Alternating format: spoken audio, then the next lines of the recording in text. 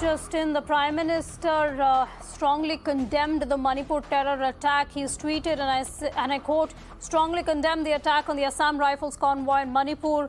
I pay homage to those soldiers and family members who've been martyred today. Their sacrifice will never be forgotten.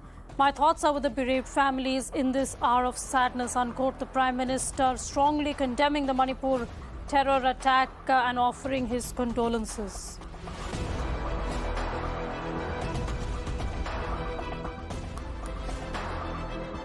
You remember today, earlier this morning at around 11 o'clock, 5 security personnel, including the commanding officer of the 46 Assam Rifles, his wife and 8-year-old son, were killed in a terror ambush in Manipur.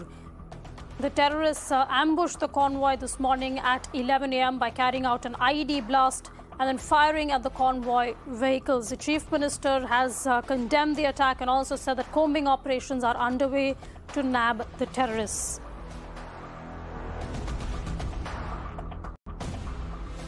Some militant terrorist group have ambushed and killed one Assam Rifles officer along with his family.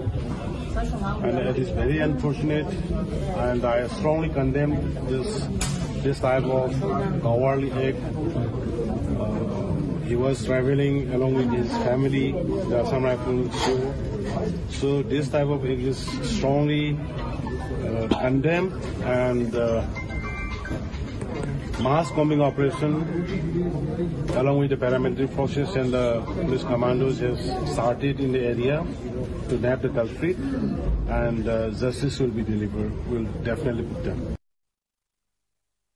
This ambush began with an IED blast, and after the IED blast came firing. So once the IED blast happened, the vehicles were clearly disabled, after which the firing happened. So it was a well-planned ambush, is what we can say. What we also know that combing operations have started. We know, I spoke with a very senior officer of the Assam Rifles who said he himself was out as part of the work and he would get back.